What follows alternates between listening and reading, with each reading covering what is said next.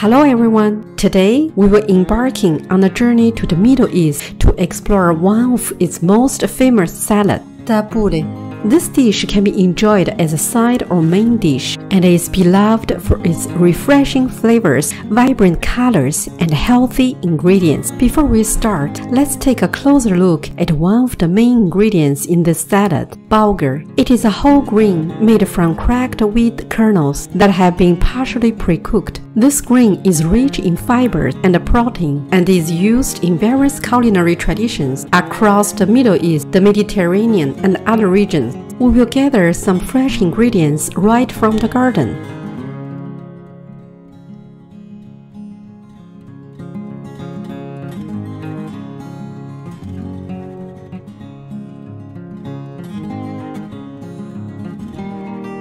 The ingredients we will need today are bulgur, tomatoes, lemon, mint, olive oil, parsley, and a green onion. We will also require salt and black pepper.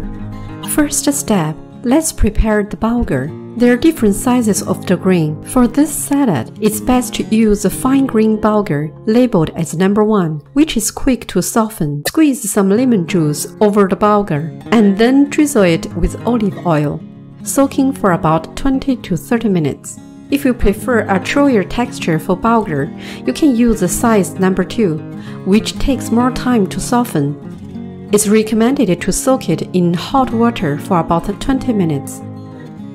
Now let's chop the fresh ingredients. Finely chop the parsley,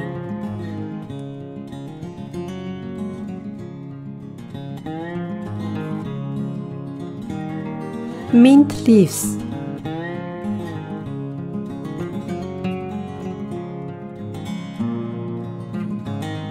and a green onion.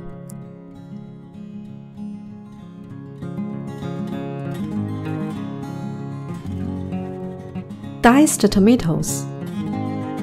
You can also add a cucumber, red onion, and bell peppers to the salad.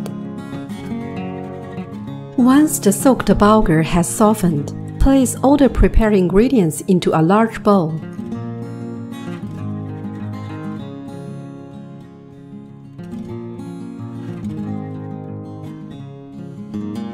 Season the mixture with black pepper and salt.